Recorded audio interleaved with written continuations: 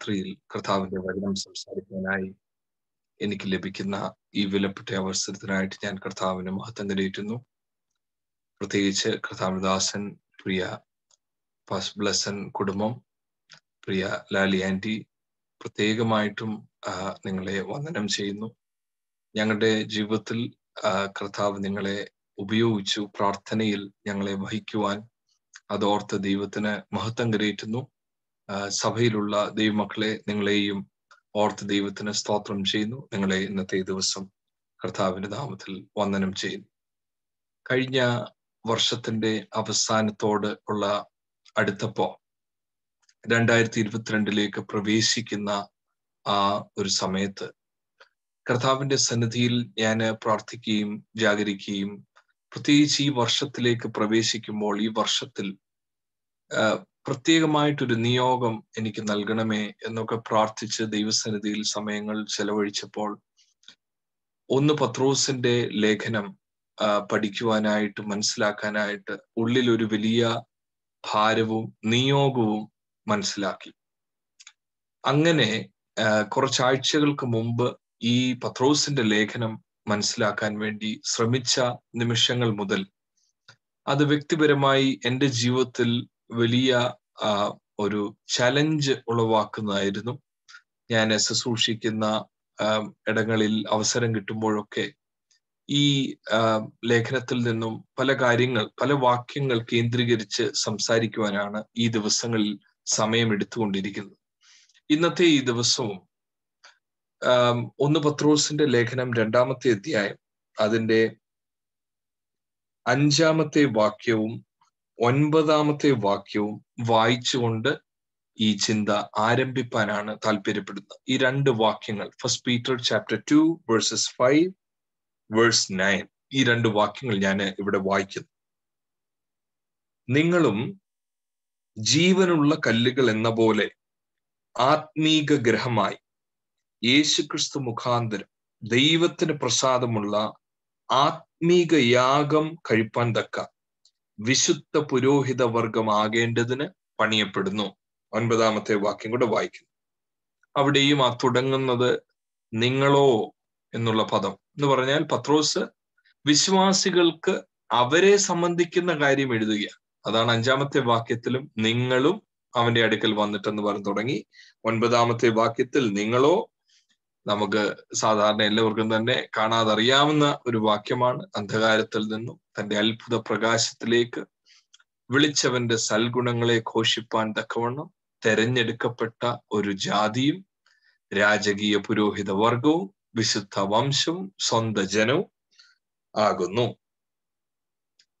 ഈ ലേഖനം കർത്താവിന്റെ ദാസൻ ക്രമമായി കർത്താവിന്റെ വചനം പഠിപ്പിക്കുന്ന ഒരാളായതുകൊണ്ട് ഈ ബാക്ക്ഗ്രൗണ്ട് എത്രമാത്രം പ്രാധാന്യമുള്ളതാ എന്ന് ഞാൻ പറയേണ്ട ആവശ്യമില്ല. അല്ലെങ്കിൽ സംഭവിക്കുന്നത്, ഇത് എന്തിനാണ് എഴുതിയത്, എന്തിനോടുള്ള ഒരു റെസ്പോൺസ് ആണിത് എന്ന് നമ്മൾ മനസ്സിലാക്കുന്നില്ല എങ്കിൽ ഓരോ വാക്യം അടർത്തിയെടുത്ത് നമുക്കിഷ്ടമുള്ളതുപോലെ വ്യാഖ്യാനിച്ച് അങ്ങനെ ഒരു പ്രവണത നമ്മുടെയൊക്കെ ഇടയിൽ അത് കൂടുതലാണ്. ഒരു എക്സാമ്പിൾ ആയിട്ട് പറഞ്ഞാൽ 1 പത്രോസ് 5-ന്റെ 6-ാമത്തെ വാക്യം സാധാരണ എല്ലാ വീടുകളിലും വാൾ ഹാങ്ങിങ്സ് ആയിട്ടും ഓഫീസിലും ഒക്കെ ഒരു എൻകറേജ്മെന്റിന് കാണാൻ സാധിക്കും. തക്ക സമയത്ത് നിങ്ങളെ ഉയർത്തേണ്ടതിന് ദൈവത്തിന്റെ ബലമുള്ള കൈക്കീഴിൽ താണിരിപ്പി. അപ്പൊ ആ ഒരു വാക്യം അടർത്തിയെടുത്തിട്ട് നമുക്ക് ഭയങ്കര പ്രസംഗങ്ങളും മോട്ടിവേറ്റ് ചെയ്യാം ആൾക്കാരെ.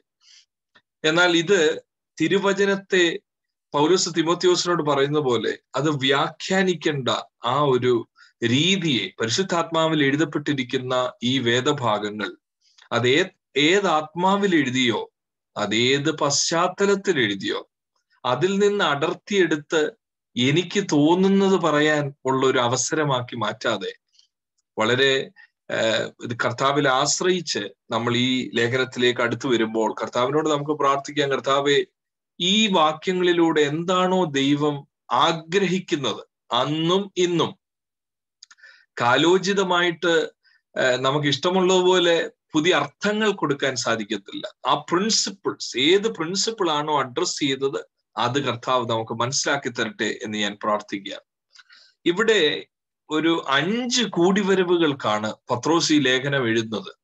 അതിന്റെ 1-ാമത്തെ അധ്യായം 1-ാമത്തെ വാക്യത്തിൽ പേരുകളുണ്ട്. ഏഷ്യ മൈനറിൽ അപ്പോസ്തലനായ പൗലോസിന്റെ മിഷണറി യാത്രയിലും പെന്തക്കോസ്ത് ദിവസം ചിതറിപ്പാർത്ത് അവിടുന്ന് പോയവർ, പെന്തക്കോസ്ത് ദിവസത്തെ ആ ഉണർവ് അനുഭവിച്ച് അറിഞ്ഞു പോയവരാലൊക്കെ സ്ഥാപിക്കപ്പെട്ട പൊന്തസിലും ഗലാത്തിയിലും കപ്പദോക്കിയിലും ആസിയിലും ബിഥുന്യയിലും ചിതറിപ്പാർക്കുന്ന പരദേശികൾ.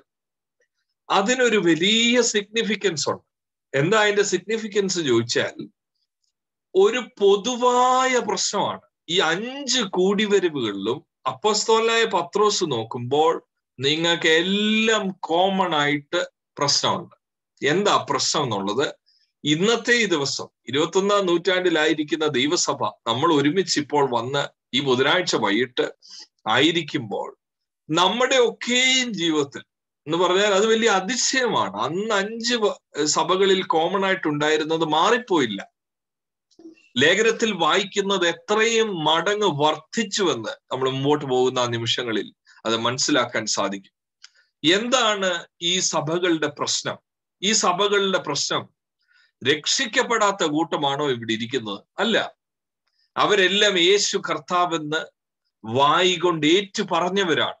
അതിന്റെ 1-ാമത്തെ അധ്യായം 5-ാമത്തെ വാക്യത്തിൽ വീണ്ടും ജനിപ്പിച്ചിരിക്കുന്നു എന്നുള്ള പദപ്രയോഗം ശ്രദ്ധിക്കൂ. Chapter 1 verse 5. അതിനായിട്ടല്ലോ നിങ്ങളെ വീണ്ടും ജനിപ്പിച്ചിരിക്കുന്നു. 1-ാം അധ്യായം 23-ാമത്തെ വാക്യത്തിൽ പിന്നെയും പറയുന്നു, കെടുന്ന ബീജത്താലല്ല, കെടാത്ത ബീജത്തിനാൽ നിലനിൽക്കുന്ന ജീവനുള്ള ദൈവത്തിന്റെ വചനത്താൽ, നോക്കിയേ, ജീവനുള്ളത് നിലനിൽക്കുന്നതായ വചനത്താൽ തന്നെ നിങ്ങൾ വീണ്ടും ജനിച്ചിരിക്കുന്നു. അപ്പോൾ വീണ്ടും ജനനം ഇല്ലാത്തതല്ല പ്രശ്നം. അല്ലേ? ഒരു ലൈ എഴുതുമോ പത്രോസ് സഭകളോട് പറയുമ്പോ, നിങ്ങൾ വീണ്ടും ജനിച്ചവരാണ്, നിങ്ങൾ വീണ്ടും ജനിച്ചിരിക്കുന്നു. സ്നാനപ്പെട്ടവരാണോ ഇവർ? സ്നാനപ്പെടാത്തതാണോ പ്രശ്നം? ഇന്നത്തെ പല കൂടിവരവുകളിലും പല കുടുംബങ്ങളിലും കാണുന്നത് പോലെ ഒരകലെ നിന്നുള്ള അനുഗമനം. വചനം കേൾക്കുന്നുണ്ട്, യൂട്യൂബിൽ കേൾക്കും, അവസരം കിട്ടുമ്പോഴൊക്കെ കേൾക്കും, പക്ഷെ ഒരു തീരുമാനമെടുക്കാത്തവരാണോ ഇവർ? അല്ല. 3-ാം അധ്യായം 21-ാമത്തെ വാക്യത്തിൽ കാണുന്നത് നോക്കിയേ, 3:21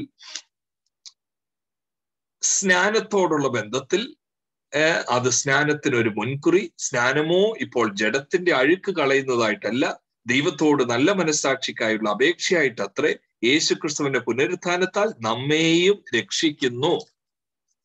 നമ്മെയും എഴുതുന്ന ആളും കേൾക്കുന്നവരും സ്നാനപ്പെട്ടവരുമാണ്, വീണ്ടും ജനിച്ചവരാണ്, സ്നാനപ്പെട്ടവരാണ്.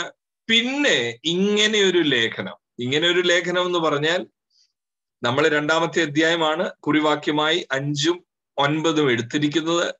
വളരെ ബേസിക് ആയിട്ടുള്ള എലമെന്ററി കാര്യം മുതൽ പറഞ്ഞു ബിൽഡപ്പ് ചെയ്ത് കർത്താവിന്റെ വരവ് വരെയും പറയുന്ന ഒരു ലേഖനമാണ് ഈ കൊച്ചു ലേഖനം. വീണ്ടും ജനനം എന്ന് പറഞ്ഞു തുടങ്ങി 5:4 ലാസ്റ്റ് ചാപ്റ്റർ ആകുമ്പോഴത്തേന് പറയുന്നത് ശ്രേഷ്ഠ ഇടയന്റെ പ്രത്യക്ഷതയെങ്കിൽ അതുവരെയും ഇതിനകത്തുണ്ട്. എന്താണ് ഇവിടെ ഉള്ള പ്രശ്നം? അതാണ് നമ്മൾ ആദ്യത്തെ കുറച്ച് നിമിഷങ്ങളിൽ ഞാനൊന്ന് ഹൈലൈറ്റ് ചെയ്യാൻ പോകുന്നത്. എന്നിട്ട് ആ 5-ാമത്തെ വാക്യവും 9-ാമത്തെ വാക്യവും, നിങ്ങൾ ഇങ്ങനെ ആകേണ്ടവരല്ല, നിങ്ങൾക്കൊരു വിളിയുണ്ട്, ഒരു ദൗത്യമുണ്ട്. ഈ 2 കാര്യങ്ങൾ മനസ്സിലാക്കിയിട്ട് നമ്മൾ പ്രാർത്ഥിച്ച് അവസാനിപ്പിക്കും. എന്താ ഇവർക്ക് പറ്റിയ പ്രശ്നം? ഇവർക്ക് പറ്റിയ പ്രശ്നം, ഇവർ യേശുവിന്റെ അടുക്കൽ വന്ന് വീണ്ടും ജനിച്ചു, കർത്താവ് എന്ന് പറഞ്ഞു, സ്നാനപ്പെട്ടു. പക്ഷേ 1:14 വാക്യത്തിൽ എഴുതിയിരിക്കുന്നത് ഇവരുടെ മാതൃക മാറിയില്ല, മോഡൽ മാറിയില്ല. നോക്കിയേ ആ 14-ാമത്തെ വാക്യം. പണ്ട് നിങ്ങളുടെ അജ്ഞാന കാലത്ത്, അതൊരു സൂചന തരികയാണ് ഇത് പ്രിഡോമിനന്റ്ലി ജെന്റൈൽസ് ആയിരിക്കുമെന്ന്. യഹൂദന്മാരും ഉണ്ട് ഈ സഭകളിൽ, എന്നാൽ ജാതിക പശ്ചാത്തലത്തിൽ അതിന്റെ 1-ാമത്തെ അധ്യായം 18-ാമത്തെ വാക്യത്തിൽ വേറൊരു പദപ്രയോഗമുണ്ട്. വ്യർത്ഥവും പിതൃപാരമ്പര്യവുമായുള്ള നിങ്ങളുടെ നടപ്പിൽ നിന്ന്. അതൊക്കെ കാണിക്കുന്ന അവരുടെ പ്രീവിയസ് സ്റ്റേറ്റ്. 4-ാമത്തെ അധ്യായത്തിലും ഉണ്ട് ഇങ്ങനെ ഒരു പദപ്രയോഗം. നോക്കിയേ, 4-ാം അധ്യായം അതിന്റെ 4-ാമത്തെ വാക്യത്തിലൊക്കെ ദുർനടപ്പിന്റെ അതേ കവച്ചിലിൽ നിങ്ങൾ അവരോട് ചേർന്ന് നടക്കാതിരിക്കുന്നത് അപൂർവം എന്ന് വെച്ച് അവർ ദുഷിക്കുന്നു. അതിന്റെ 3-ാമത്തെ വാക്യമൊക്കെ ശ്രദ്ധിച്ചാൽ നമുക്ക് മനസ്സിലാകും, ഒരു ജെന്റൈൽ ബാക്ക്ഗ്രൗണ്ട്, വളരെ ഇമ്മോറലായിട്ട് ജീവിച്ച, തോന്നിയ വാസം, ഇഷ്ടത്തിന് ജീവിച്ച ഒരു സമൂഹം. ഇവിടെ ഈ സഭയിൽ പത്രോസ് പറയുന്ന ആ വലിയ പ്രശ്നം, വീണ്ടും ജനനത്തെക്കുറിച്ചും വിളിയെക്കുറിച്ചും ദൗത്യത്തെക്കുറിച്ചൊക്കെ പറയാൻ കാര്യം 14-ാമത്തെ വാക്യം ഒന്നുകൂടെ വായിക്കുന്നു, 1:14. പണ്ട് നിങ്ങളുടെ അജ്ഞാനകാലത്തുണ്ടായിരുന്ന മോഹങ്ങളെ, ഡിസയേഴ്സ്, മോഹങ്ങളെ മാതൃകയാക്കാതെ, വീണ്ടും ജനിച്ചവരുടെ മാതൃകാ പുരുഷൻ മാറിയില്ല, അവരുടെ ആഗ്രഹങ്ങൾ മാറിയില്ല. സ്നാനപ്പെട്ട് കയറിയിട്ടും ഒരു വശത്ത് യേശു ഇരിപ്പുണ്ട്, പ്രാർത്ഥനയുണ്ട്, സ്നാനം പെട്ടു, അന്യഭാഷ, സകലതുമുണ്ട്. ഇവരൊക്കെ പൗലോസിന്റെ പ്രസംഗമൊക്കെ കേട്ടവരാണ്, ഗലാത്യയിലുള്ളവരും പൊന്തോസിലുള്ളവരും ഒക്കെ. അങ്ങനെയുള്ള, അല്ലാതെ പഠിപ്പിക്കുന്ന പ്രശ്നമൊന്നുമല്ല, അതിനെക്കുറിച്ച് നമുക്ക് കൂടുതൽ മുമ്പോട്ട് പോകുമ്പോ പറയാം. അവർ വന്നത് കറക്റ്റ് ഗോസ്പല് കേട്ടിട്ടാണ്, അല്ലാതെ ഒരു ലാഭത്തിനോ അങ്ങനെയൊന്നും അല്ല. കാരണം അങ്ങനെ ഇറങ്ങാൻ ഒക്കുന്ന ഒരു സാഹചര്യമല്ല ഫസ്റ്റ് സെഞ്ചുറി. അവര് സമൂഹത്തിൽ നിന്ന് തന്നെ ഒറ്റപ്പെടും. അവര് നേരത്തെ പോയി ആരാധിക്കുന്ന സ്ഥലങ്ങളിൽ നിന്ന് അവരെ പുറത്താക്കും. അവരുടെ ഫ്യൂണറൽ സർവീസുകൾ ഡിഫറെന്റ് ആയിരിക്കുമ്പോൾ സമൂഹത്തിൽ തന്നെ ഒറ്റപ്പെടും. ദേവാലയങ്ങളും അമ്പലങ്ങൾക്ക് പകരം വീടുകളിൽ ഇരിക്കുന്ന കാണുമ്പോൾ ഇത് ആന്റി നാഷണൽ, ഇവര് സമൂഹത്തിനും രാജ്യത്തിനും എതിരെയുള്ള കുറ്റം ചെയ്യുന്നവർ, അങ്ങനെയൊക്കെയുള്ള പെർസെപ്ഷൻസ് ആ ഉണ്ടാകും. പക്ഷെ ഇവിടെ ഒരു 35 വർഷം ഇപ്പൊ കഴിഞ്ഞു ഇവരൊക്കെ വിശ്വാസത്തിൽ വന്നിട്ട് ഈ ലേഖനം എഴുതുമ്പോൾ. 35 വർഷം കൊണ്ട് സംഭവിച്ചത്, എന്തിനാ വിളിച്ചത് എന്നുള്ള കാര്യം മറന്നുപോയി. വിളിച്ചതിന്റെ മഹത്വവും ആ വിളിയിലൂടെ ദൈവം ഉദ്ദേശിച്ച ദൗത്യവും വിസ്മരിച്ചവരായി. സഭയെന്ന് പോയില്ല, സഭയിലിരിക്കുമ്പോൾ തന്നെ, ബൈബിള് വായിക്കുമ്പോൾ തന്നെ വിളിയുടെ മഹത്വം, ദൗത്യത്തിന്റെ ലക്ഷ്യബോധമില്ലാതെ സ്വന്തം താല്പര്യങ്ങൾക്ക് വേണ്ടി എന്ന് പറഞ്ഞാൽ, ഇപ്പോൾ നമ്മൾ സാധാരണഗതിയിൽ കാണുന്നത് പോലെ ഐഡൽസ് ഒക്കെ എടുത്ത് മാറ്റി ട്രാൻസ്ഫർ ഓഫ് ഗോഡ്, ഞാൻ എപ്പോഴും അത് കാണുന്നത് അങ്ങനെയാണ്. ട്രാൻസ്ഫർ ഓഫ് ഗോഡ് നടന്നു നല്ല ശതമാനത്തിനും നമ്മുടെ എല്ലാവരുടെയും ജീവിതത്തിൽ. നമ്മുടെ ആരുടെയും ഷെൽഫുകളിൽ ഐഡൽസ് ഒന്നും ഇരിപ്പില്ല എന്നാ ഞാൻ ധരിക്കുന്നത്. എല്ലാം നമ്മൾ ഉടച്ചു കളഞ്ഞു. കല്ലടയാറ്റിലോ പമ്പയാറ്റിലോ കൊണ്ടുപോയി മധ്യസ്ഥന്മാരുടെ പിക്ചറും മറ്റുള്ള വിഗ്രഹങ്ങളും എല്ലാം കളഞ്ഞു. ട്രാൻസ്ഫർ ഓഫ് ഗോഡ് നടന്നെങ്കിലും ട്രാൻസ്ഫോർമേഷൻ വരാതെ അയൽവക്കങ്ങളിലുള്ളവരുടെ അതേ ചിന്തയാണ് വേർപെട്ടവരുടെ ഇടയിലും കാണുന്നത് മാത്രമല്ല, കൂടുതൽ ഈ ലോക കാര്യങ്ങളിൽ പിടിച്ചു വെച്ചുള്ള പ്രാർത്ഥനയിലും, രക്ഷിക്കപ്പെട്ട് സ്നാനപ്പെട്ട യേശുവിനെ അറിയാം എനിക്ക്, ഇനിയും ഞാൻ പ്രാർത്ഥിക്കുന്നത് തരുന്ന ജീവനുള്ളൊരു ദൈവം. അതിനെക്കുറിച്ചും ഒരു 2-ാമത്തെ അധ്യായം 4-ാമത്തെ വാക്യത്തിൽ ജീവനുള്ള കല്ല്, ജീവനുള്ള ദൈവം, എന്റെ പ്രാർത്ഥന കേട്ട് മറുപടി തരുന്ന ഈ മോഹങ്ങളാണ് പ്രാർത്ഥനയിലൂടെ അങ്ങോട്ട് പറയുന്നത് തന്നെ. അത് മനസ്സിലാക്കുന്ന പോലും ഇല്ല. അതാണ് ഇവിടുത്തെ ഇഷ്യൂ. പത്രോസ് നോക്കുമ്പോ പോകുന്ന വഴിക്ക് പോട്ടെന്നേ, നമുക്ക് എല്ലാവരെയും നന്നാക്കാനും നോക്കത്തില്ല, അങ്ങനെ ഒരു സ്റ്റാൻഡ് അല്ല പത്രോസ് എടുക്കുന്നത്. 2 പത്രോസും ഇതിന്റെ തുടർച്ചയാണ്. 1-ാമത്തെ അധ്യായം അതിന്റെ 10-ാമത്തെ വാക്യത്തിൽ, അതുകൊണ്ട് സഹോദരന്മാരെ നിങ്ങളുടെ വിളിയും തെരഞ്ഞെടുപ്പും ഉറപ്പാക്കുവാൻ അധികം ശ്രമിക്കുകയും. ഈ ഫസ്റ്റ് ലെറ്റർ എഴുതിയിട്ടും മാറിയില്ല. കാരണം 3-ാമത്തെ 2 Peter 3:1 എഴുതിയിട്ടുണ്ട്, ഞാൻ നേരത്തെ മുമ്പൂട്ടി നിങ്ങൾക്ക് എഴുതിയതാണ്, പക്ഷെ ഇപ്പൊ പിന്നെയും എഴുതുകയാണ്. 3:1. പ്രിയമുള്ളവരെ, ഞാനിപ്പോൾ നിങ്ങൾക്ക് എഴുതുന്നത് 2-ാം ലേഖനമല്ലോ. സബ്ജക്റ്റ് ഒക്കെ ഓൾമോസ്റ്റ് സെയിം ആണ് ആ 3-ാമത്തെ അധ്യായത്തിൽ കാണുന്നത്. ഇവർക്ക് എന്തോ ഇത് മനസ്സിലാകുന്നില്ല. മാതൃക മാറ്റുക എന്ന് പറഞ്ഞാൽ എന്താണ്? 2-ാമത്തെ ഒരു പ്രധാന ഇഷ്യൂ. ആ ലിസ്റ്റ് നമ്മളെ ഭയപ്പെടുത്തും, ചിന്തിപ്പിക്കും. അത് 2-ാമത്തെ അധ്യായം 1-ാം വാക്യത്തിലാണ് ആ ലിസ്റ്റ്. 5 കാര്യങ്ങൾ പറഞ്ഞിരിക്കുകയാണ്. പത്രോസ് പറയാ, സകല ദുഷ്ടതയും എല്ലാ ചതിവും വ്യാജഭാവവും അസൂയയും എല്ലാ നുണയും നീക്കിക്കളഞ്ഞു. ഇതെങ്ങനെയാ വീണ്ടും ജനിച്ചവരുടെ ഇടയിൽ അസൂയയും നുണയും ദുഷ്ടതയും? അതിനൊക്കെ സ്പേസ് ഉള്ളൊരു സ്പിരിച്വാലിറ്റി. ഞാൻ പറയുന്നത് ശ്രദ്ധിച്ചു കേൾക്കണം. ഈ ദുഷ്ടതയ്ക്ക് ഇവരുടെ സ്പിരിച്വാലിറ്റിയിൽ സ്പേസ് ഉണ്ടായിരുന്നു. അവരത് തിരിച്ചറിയുന്നേ ഇല്ല. ഇൻഫാക്ട് അവര് പറയുന്ന സ്പിരിച്വാലിറ്റിയാണ് ഈ അസൂയ കൂട്ടുന്നത്. കാരണം ദൈവത്തെ സേവിക്കുന്ന എനിക്ക് കിട്ടാത്തത് എങ്ങനെ നിനക്ക് കിട്ടി? ആ ദുഷ്ടത എന്ന് പറഞ്ഞാൽ എന്നെ നീ ഉപദ്രവിക്കുമോ? എനിക്കെതിരെ, എന്റെ കുഞ്ഞുങ്ങൾക്കെതിരെ, എന്നാ ദൈവം എന്റെ കൂടാണെന്ന് നിനക്ക് കാണിച്ചു തരും. ദുഷ്ടത എന്ന് പറഞ്ഞാൽ ഒരാളുടെ തകർച്ച മനഃപൂർവ്വമായിട്ട് ഞാൻ ആഗ്രഹിക്കുന്നു.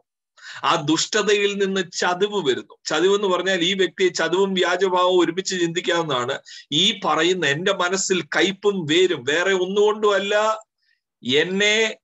എന്റെ സൽപ്പേരിനെ കളയാൻ ശ്രമിച്ചു, എന്നെ ദുഷിച്ചു, എന്നെ മാനിക്കുന്നതിന് പകരം എന്നെ ലജ്ജിപ്പിക്കാൻ നോക്കിയ ഒരാളോട് എനിക്ക് തോന്നുന്ന നാച്ചുറൽ റെസ്പോൺസ്, ഈ സാധാരണ നമ്മൾ പറഞ്ഞാൽ ശത്രുക്കൾ മുൻപാകെ മേശയൊരുക്കുന്ന എന്ന് പറഞ്ഞ പോലെ രക്ഷിക്കപ്പെട്ട് സ്നാനപ്പെട്ട് ഇറങ്ങിക്കഴിഞ്ഞപ്പോൾ ശത്രു ഉണ്ടായി. ആരാ ശത്രു? തൊട്ടപ്പുറത്തെ വീട്ടിൽ താമസിക്കുന്ന ആരെങ്കിലും ആകാം, അല്ലെങ്കിൽ വിശ്വാസത്തിൽ പോയി കലക്കവെള്ളത്തിൽ മുങ്ങാൻ പോയി. We have nothing to do with you. അമ്മാച്ചൻ പറഞ്ഞായിരിക്കാം, ഉപ്പാപ്പൻ പറഞ്ഞായിരിക്കാം. ആ ദിവസം മുതൽ ഒരു ശത്രുതാ മനോഭാവം. അപ്പോ അവരെ കാണുമ്പോൾ കൈകൂപ്പിയോ കൈ കൊടുത്തോ പറയുന്നത്, അല്ലെ, സന്തോഷമായിട്ടിരിക്കുന്നല്ലോ, പാൻഡമിക്കിൽ ക്ഷീണിച്ചു പോയെന്നാ തോന്നുന്നത്. പക്ഷെ അന്ന് തിരിച്ചു പോയി പറയുന്ന, കർത്താവേ അവരെ വന്നു ഇത് ചെയ്യുന്നു, പക്ഷെ കർത്താവ് എന്റെ കൂടാണെന്ന് തെളിയിക്കണം. ആ ഒരു ഹിപ്പോക്രറ്റിക്കൽ ലിവിങ്, റിയൽ ആകാതെ സ്പിരിച്വാലിറ്റി. ആ നുണയെന്നുള്ളത് ഇംഗ്ലീഷ് ഒരു പരിഭാഷ നോക്കിയാൽ നിങ്ങൾക്ക് മനസ്സിലാവും. സ്ലാൻഡർ എന്നുള്ളതാണ് കുറച്ചുകൂടെ നല്ലത്. നുണയെന്ന് പറഞ്ഞാൽ ആരും കള്ളം പറഞ്ഞുകൊണ്ട് നടക്കുന്നു എന്നല്ല. ഈ വ്യക്തിയെ കുറിച്ച് നമ്മളെ എതിർത്ത, നമ്മളെ ദ്രോഹിക്കാൻ ശ്രമിച്ച, ലെറ്റ്സ് ഒരു പേരം കൊടുക്കാം, മാത്യു. ഈ മാത്യുവിനെ കുറിച്ച് ആരെങ്കിലും ഒരു നല്ല കാര്യം പറയുമ്പോൾ, അവൻ വർക്ക് പ്ലേസിൽ എക്സലന്റാ കേട്ടോ, അവന് ലാസ്റ്റ് വീക്കിൽ ഒരു പ്രൊമോഷൻ കിട്ടിയെന്നാ ചോദിച്ചു.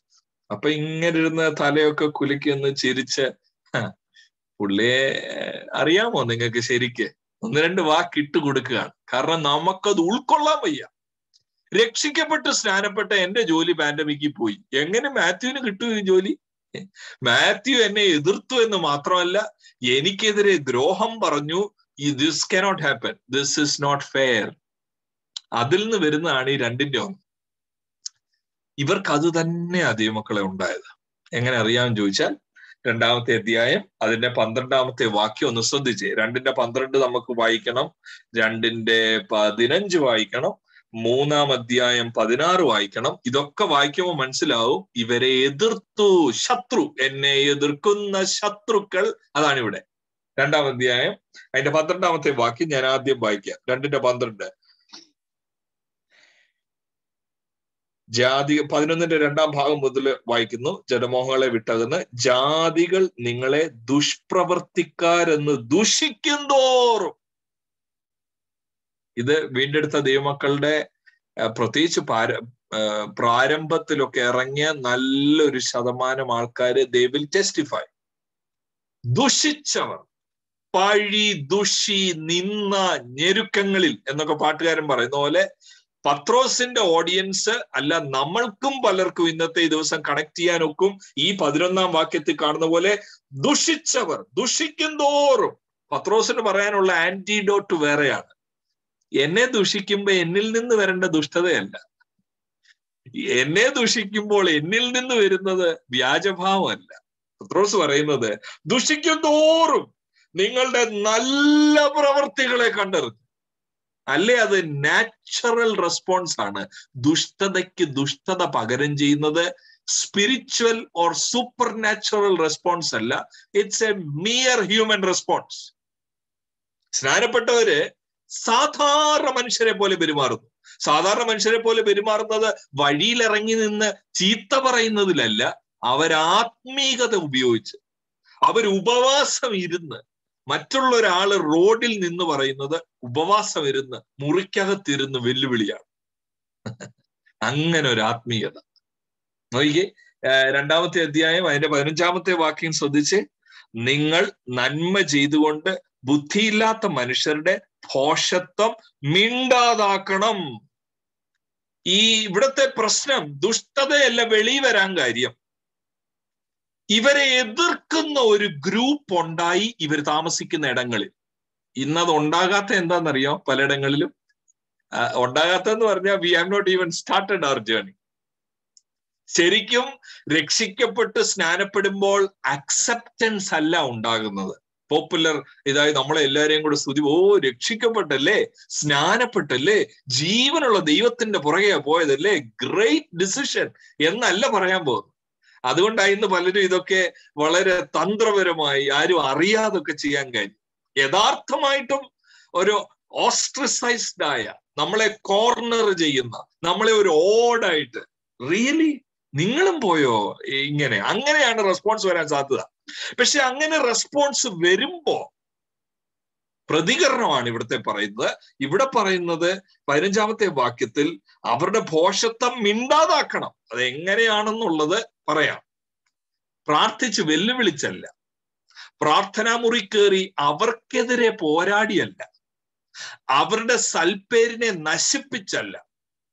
ഫറവോന്റെയും അല്ലെങ്കിൽ ഗോലിയാത്തിന്റെയും കഥ ഈ രണ്ടെണ്ണം എടുത്ത് അതങ്ങോട്ട് അപ്ലൈ ചെയ്ത് ഞാൻ അതിനകത്ത് ഫറവോനായിട്ട് എന്നെ എതിർക്കുന്ന ആളെയോ അല്ലെങ്കിൽ എനിക്കെതിരെ ദൂഷണം പറഞ്ഞ ആളെ ഗോലിയാത്തായി കാണുന്നതിലൂടെ അല്ല. അതല്ല, വി ആർ മിസ്സിങ് അവർ ട്രാക്ക് ഓൾ ടുഗെദർ. അങ്ങനെ ആണെങ്കിൽ 3-ാം അധ്യായം കൂടെ 16-ാമത്തെ വാക്യം നോക്കിയേ. ഇവർ ഏത് സന്ദർഭത്തിലാണ് ഈ ദുഷ്ടതയൊക്കെ വെളിയിൽ വന്നത്? 3:16 ക്രിസ്തുവും നമ്മെ ദൈവത്തോട് അടുപ്പിക്കേണ്ടതിന് നീതിമാനായ നീതികെട്ടവർക്ക് വേണ്ടി പാപം നിമിത്തം ഒരിക്കൽ കഷ്ടം അനുഭവിച്ച് ജഡത്തിൽ മരണശിക്ഷ. അപ്പൊ മലയാളത്തിൽ എനിക്ക് തോന്നുന്നു അതിന്റെ മുമ്പിലത്തെ വാക്യമായിരിക്കും 15-ാമത്തെ നോക്കിയേ 16-ാമത്തെ വാക്യം. ക്രിസ്തുവിൽ നിങ്ങളുടെ നല്ല നടപ്പിനെ ദുഷിക്കുന്നവർ. 2:1 ലിസ്റ്റിലെ ആദ്യത്തെ എന്തോ? ആകയാൽ ദുഷ്ടത. ദുഷിക്കുന്നവരോട് തിരിച്ചു വന്നത് ദുഷ്ടത. അതാണ് ഇവിടുത്തെ ഇഷ്യൂ. അവിടാണ് പ്രിയ ദൈവമക്കളെ അടുത്ത നിമിഷങ്ങളിൽ പത്രോസ് വെക്കുന്ന ആ ക്രിസ്തു കേന്ദ്രീകൃതമായ ജീവിതത്തിന്റെ ആവശ്യം. അത് നമ്മുടെ വിളിയും ദൗത്യവുമായിട്ടുള്ള ബന്ധം, ഇതൊക്കെയാണ് നമ്മൾ കാണാൻ വേണ്ടി പോകുന്നത്. ഇതുപോലുള്ള ഈ 1:14 അജ്ഞാനകാലത്തിലെ മോഹങ്ങൾ നമ്മൾ കെയർഫുൾ അല്ലെങ്കിൽ ഈ വചന ശുശ്രൂഷയിലൂടെയും പ്രവചനത്തിലൂടെയും അജ്ഞാനകാലത്തെ മോഹം കൂട്ടും ആളുകൾ, നമ്മൾ കെയർഫുൾ അല്ലെങ്കിൽ. ഒന്ന്. രണ്ടാമത് 2:1 സറ്റിലാണ്. ഈ ബൈബിള് തന്നെ എടുത്ത് ദുഷ്ടതയെ കൂട്ടുന്ന അല്ലെങ്കിൽ അസൂയയെ കൂട്ടുന്ന തരത്തിൽ വ്യാഖ്യാനങ്ങൾ ഉണ്ടാവും if we are not careful.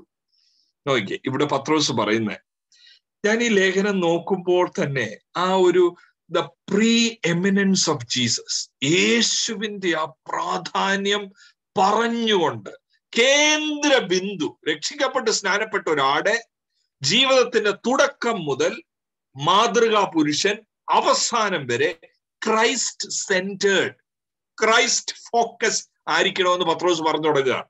അതാണ് 1-ാമത്തെ അധ്യായം 3-ാമത്തെ വാക്യത്തിൽ തന്നെ നോക്കി, യേശുക്രിസ്തുവിന്റെ പുനരുത്ഥാനത്താൽ തന്റെ കരുണാധിക്യപ്രകാരം അവിടെ തുടങ്ങുകയാണ്. ഇൻഫാക്ട് 2-ാമത്തെ വാക്യത്തിൽ തന്നെയുണ്ട്, പിതാവിന്റെ മുൻ നിയമന പ്രകാരം ആത്മാവിന്റെ വിശുദ്ധീകരണത്തിലൂടെ നോക്കി പ്രാപിച്ച് അനുസരണം കാണിപ്പാനും യേശുക്രിസ്തുവിന്റെ രക്തത്താൽ തളിക്കപ്പെടുവാനുമായി. The pre eminence of Jesus. യേശു കർത്താവിന്റെ രക്തത്താൽ തളിക്കപ്പെടണം. യേശു കർത്താവിന്റെ ഉയർപ്പിലൂടെ പുനരുത്ഥാനത്താൽ നമ്മളെ ജീവനുള്ള പ്രത്യാശയ്ക്കായി വിളിച്ചു എന്നൊക്കെ പറയുന്നു.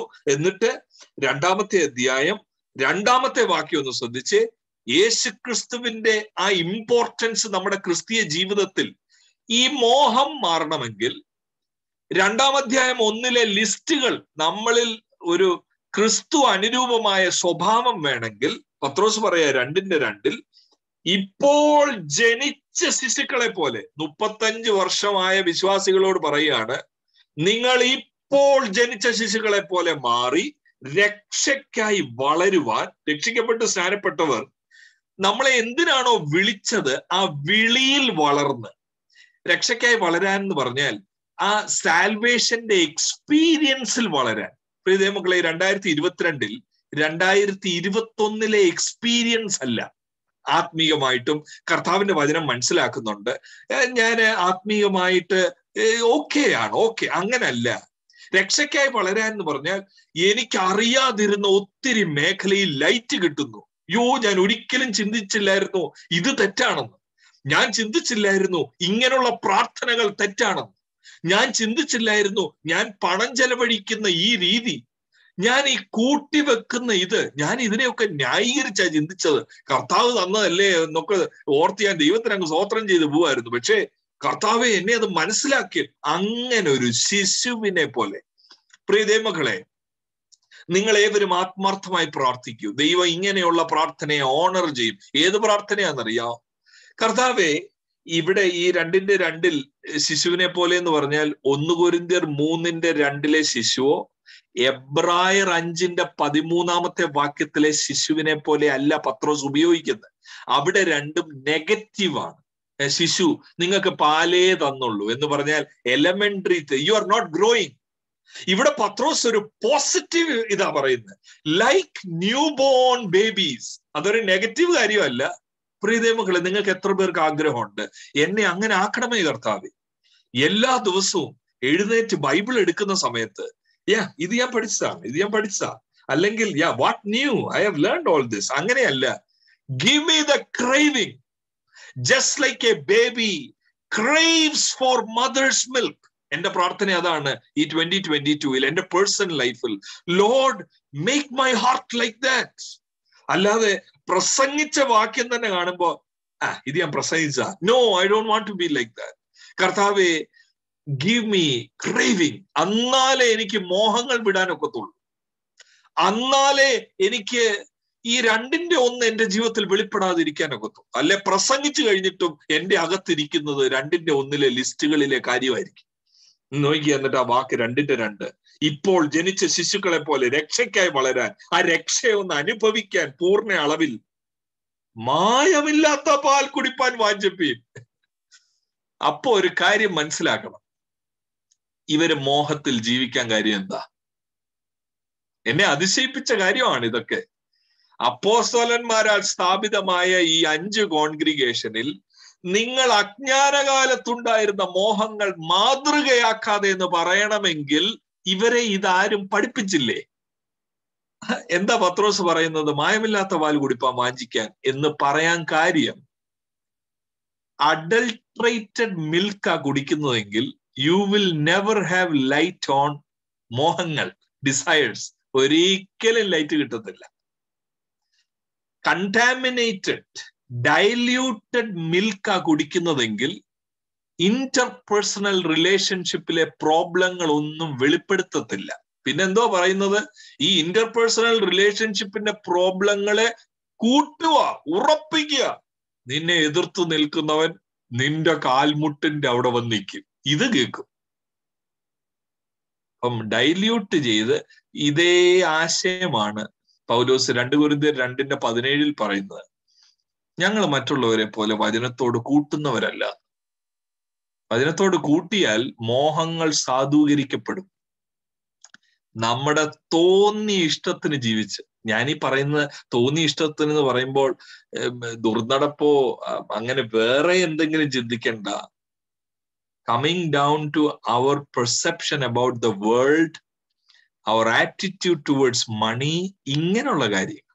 മറ്റുള്ള ഈ വലിയ I did not go anywhere, I did not do anything, അങ്ങനത്തെ കാര്യമല്ല ഞാൻ പറയുന്നത്. നമ്മൾ ഒരിക്കലും ചിന്തിക്കാത്ത അതിലേക്കാ പത്രോസ് വരുന്നത്. വാസ്തവത്തിൽ നമ്മള് വലുതെന്ന്, യേശു എനിക്ക് തന്നു എന്ന് കരുതുന്ന കാര്യങ്ങൾ യേശു എനിക്ക് തന്നു, ഞാൻ ഇത്രത്തോളം വരാൻ കർത്താവാണ് എന്നെ, ഇങ്ങനെ ചിന്തിക്കുന്ന കാര്യങ്ങൾ വരെ ലൈറ്റ് കിട്ടും. അൺഅഡൾട്രേറ്റഡ് പാല് കുടിച്ച.